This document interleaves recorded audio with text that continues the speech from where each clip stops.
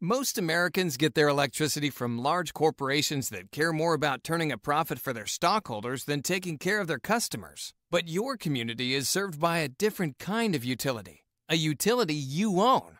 Today, more than 2,000 communities across the country get electricity from public power utilities like yours. We're community-owned and not-for-profit, so we make decisions with you in mind. And we give back to our community because we live and work here too. Public power puts the power in the hands of the people. So speak up. We're eager to hear from you. Stop by a city council or board meeting to share your views, or contact us online or by phone. And join us, your community-owned utility, as we celebrate Public Power Week.